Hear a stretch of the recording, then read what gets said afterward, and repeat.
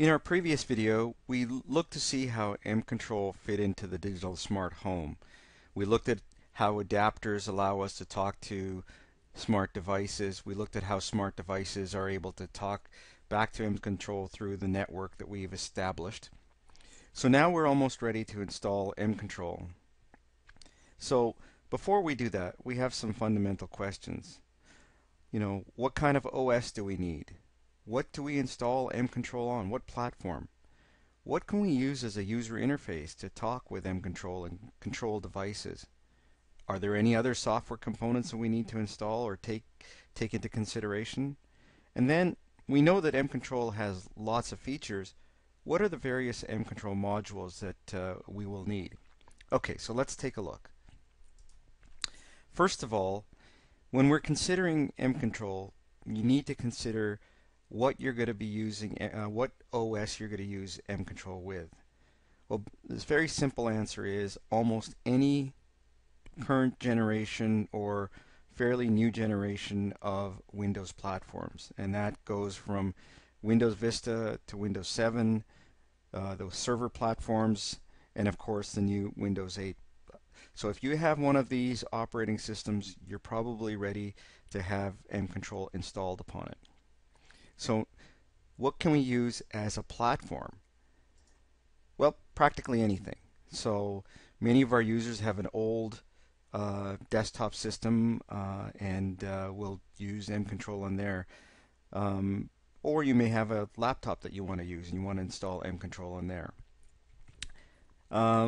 Many people who want to make sure that we have mControl running on a 24/7 basis use a diskless or fanless a system like an EEE box made by Asus. Many of our other users consider using server platforms like the Windows Home server platforms. These systems are running in the background and are ideal for running mControl. And of course, we have our own platform called the mServer platform. The new version of the mStation should be out soon, but just watch our website for the release of that. But the vast majority of our customers have a lot of options on their own options available, and they will use their own platforms that they have in their homes. Okay, so we've answered the question of what OS do we need, what platforms do we need, and let's ask another question: is what can we use as user interfaces? Well, here again, the answer is practically anything. You can use basically a PC with any of these browsers: Firefox, IE, Safari, or Chrome. So now, if you're running you want to use your Apple Mac as an interface to mControl, as long as it's talking to your platform, it works. You just use Safari on your iMac, talk to your server, which is running on a particular Windows platform, and you're good to go. For mobile, again, almost any browser will do. Browser-based mobile will do. So you can, if you want to run mobile on your Android system that's running Chrome, or if you're running Safari on your iPhone, or if you're running a Windows IE platform on your Windows phone, you're good to go. Any of these platforms will support the mobile version of the UI. And of course, we also have a native iOS user interface for iPhones, iPods, and iPads. So all of these can be used as your user interface, your kind of window into controlling mControl. Of course, you can always use your desktop to, if you've got mControl installed on here, you can use the same desktop as a user interface. But we find that many of our customers will be running the actual mControl server on one of these platforms, but will be talking and controlling mControl through a different user interface. So those are kind of your options. Before we install mControl, we need to install a few software components, and prime among this is IIS-7. So that stands for Internet Information Services. And this is basically Microsoft's web server. So one thing that maybe isn't clear is mControl is basically a web application. It runs on your Windows platform, but it's really acting just the same as maybe a Google or a Wikipedia. It's a web application, so it's serving up web pages to you or allowing you to connect through a web-like interface. And so we need to have a server, and this we use IIS as our main server. So this is a component of Windows, but you may have, and is usually available in your server platform or other platforms, but you may have to activate this as part of your Windows. So you'd have to go into your control panel, Windows, uh, uh, additional Windows components, and install IIS, but it's usually about a 5-minute procedure. Another couple components that we can talk about is the Microsoft.NET. Basically, this is the plumbing. These are the kind of like guts of some of the functions that we are able to do, and we take advantage of the Microsoft.NET kind of infrastructure to build our application. And so it's a native part of our mControl product. One of the other components we use is a technology called Microsoft Silverlight, and this allows us to design nice looking pages for your UIs, but most of these are installed beforehand. If you buy a computer from a store or one of your platforms from a store, these will come pre-installed, or if they're not installed, you'll get a notification to install them automatically.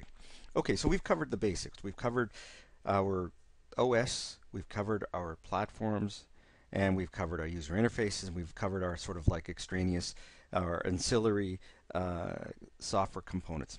We're ready to install mControl, so we've installed mControl, but it's a huge thing. So let's just talk about some of the components within mControl. The first component that we need to talk about is the mControl base system. Again, this is sort of like the engine of mControl.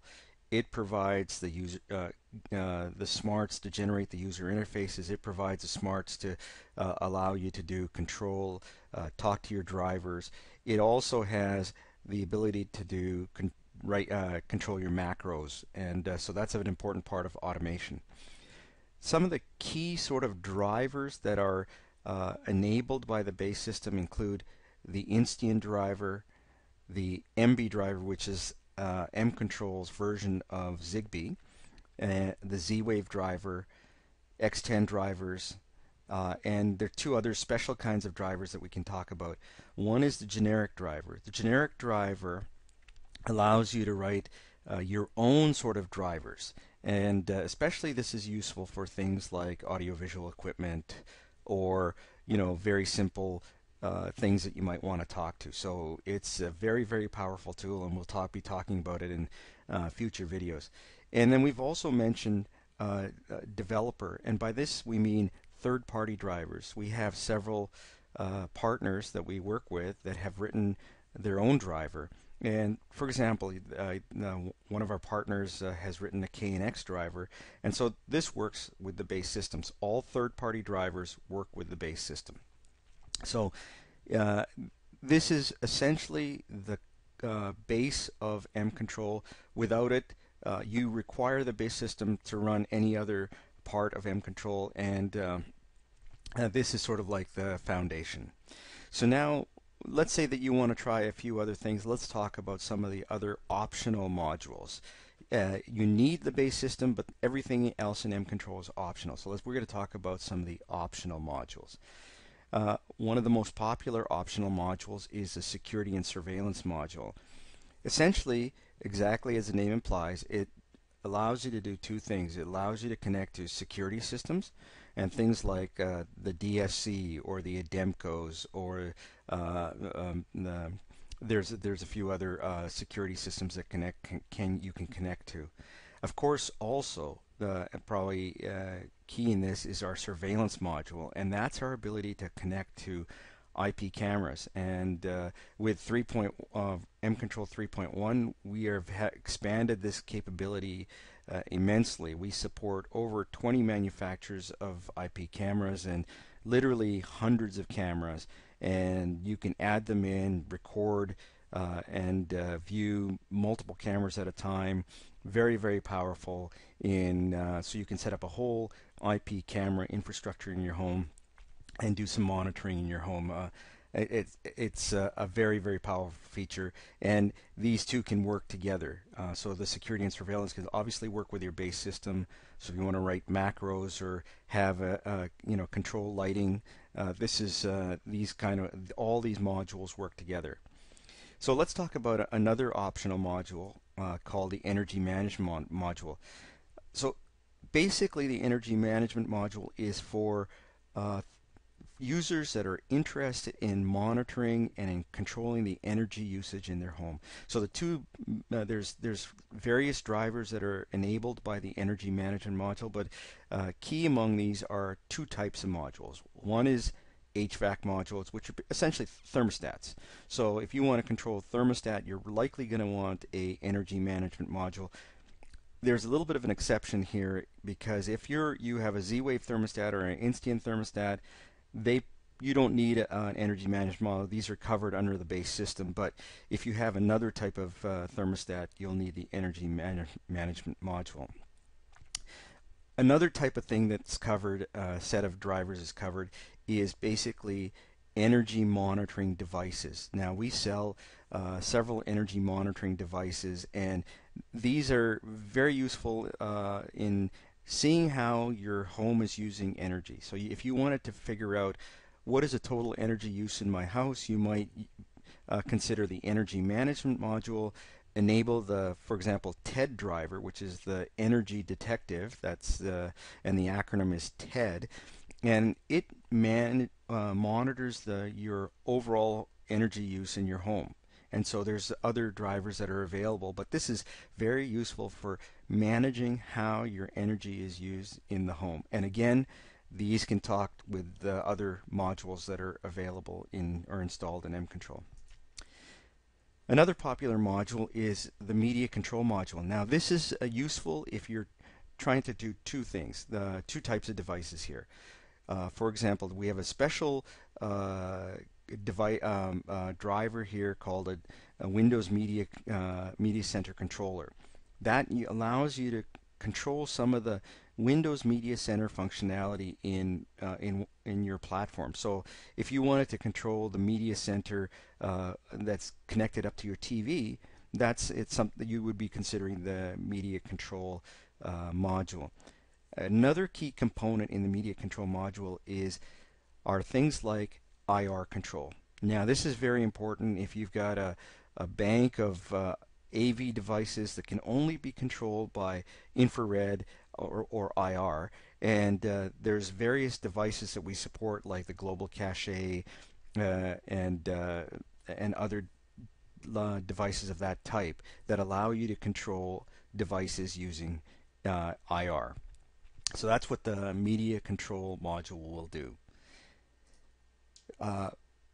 If you are a professional installer or are working with, let's say, high-end homes, you're likely going to want to consider some of the drivers that are available in our professional module. I've listed a couple of the most popular modules, like the universal devices. They offer some very good comprehensive support of Insteon networks. Similarly, there's a thing called the Mi Casa Verde Vera products, which provide comprehensive support of Z-Wave networks. So if you want to expand the support or do more comprehensive support, you may want to consider these professional modules.